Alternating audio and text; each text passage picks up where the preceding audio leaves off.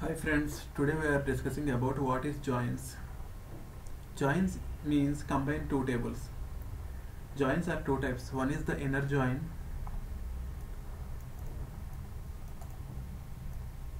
Second one is the outer join. What is inner join? Inner join means an inner join focuses on the commonality between two tables. The main feature of the inner join is commonality. Inner join focuses on the commonality between two tables. So we will go to the example. Here two tables are here, prices and quantities.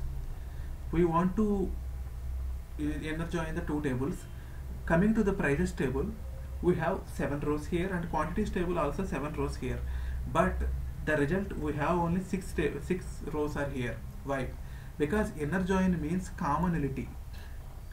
Observe these two tables.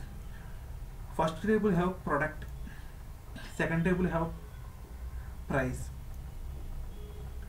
In product, we have price and product here, we have product and price here, and we have product and quantity here. And when we inner join these both tables, we get product, price and quantity. And so the inner join main definition is commonality between two tables. So here potatoes are common, avocados are common, kiwis are common, onions are common, melons are common, but oranges and broccoli, tomatoes and squash, these are not common. So these are not displayed in the result. That is the inner join.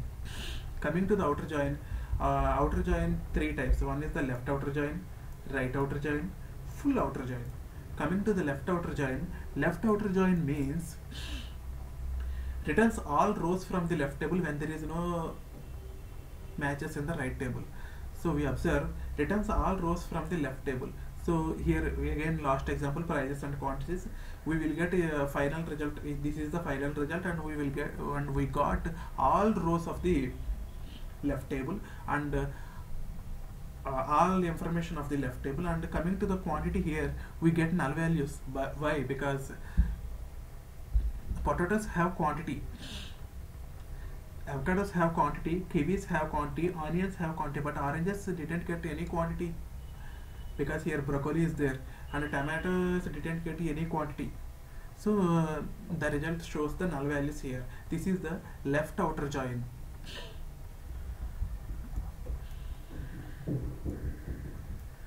So coming to the right outer join means returns all rows from the right table when there is no matches in the left table.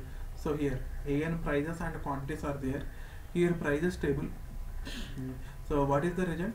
Returns all rows from the right table. Here we have all rows from the right table here when there is no matches in the left table also. When there is no matches in the left table, here left table prices is there. So we have prices, null values in prices column. Why? Because broccoli have any price here and squash have any price here.